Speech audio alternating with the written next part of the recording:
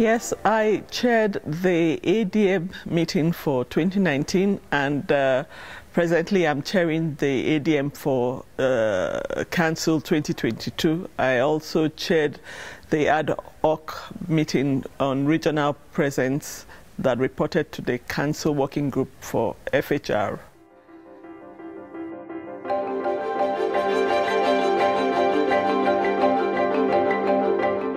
Well, I've been participating in ITU, and my region nominated me to chair these meetings.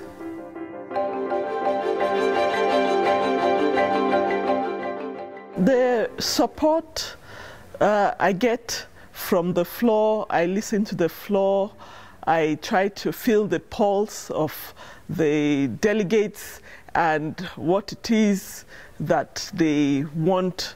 At times there are conflicting views, but we look out for what is the common views that they have. And when you listen to people, they respond to you positively.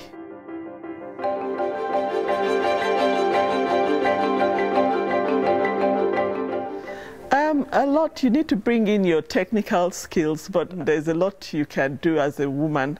You bring in your perspective as a woman, you have the soft skills to deal with issues.